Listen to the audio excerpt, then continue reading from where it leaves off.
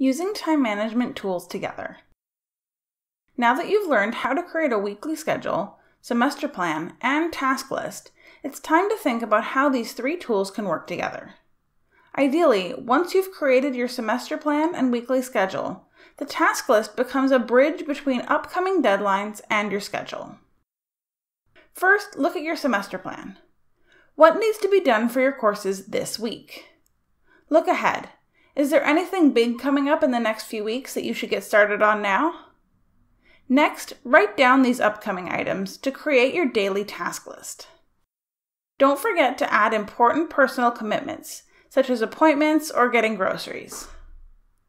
Add time estimates for each item, then prioritize using the ABC 1-2-3 method, which will help you to identify the key tasks to complete that day.